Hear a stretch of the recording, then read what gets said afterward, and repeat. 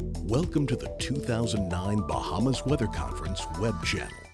We're going to talk about some ways and some tools that we can use to issue 1 to 2 week hurricane forecasts. People have asked us in the past, well, why don't you use the Madden-Julian Oscillation? And basically the Madden-Julian Oscillation is a wave energy that propagates around the globe about every 40 to 50 days.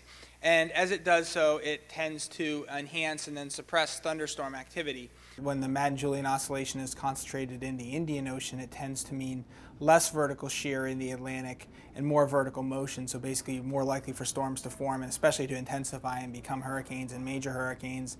And the opposite, if it's in the Pacific Ocean, you tend to see more shear, more subsidence, more downward vertical motion, meaning less likely for storms to form and intensify. Where does this stand right now as to possible use? Is it early is it in an early stage, or is it, full-blown use now? Well, I think it has been used some in other tropical cyclone basins. It's been used some in the Atlantic as well. We're probably going to be issuing some experimental shorter period forecasts using both, say, data from the global models as well as the Madden-Julian Oscillation for 1 to 2 week prediction this current hurricane season.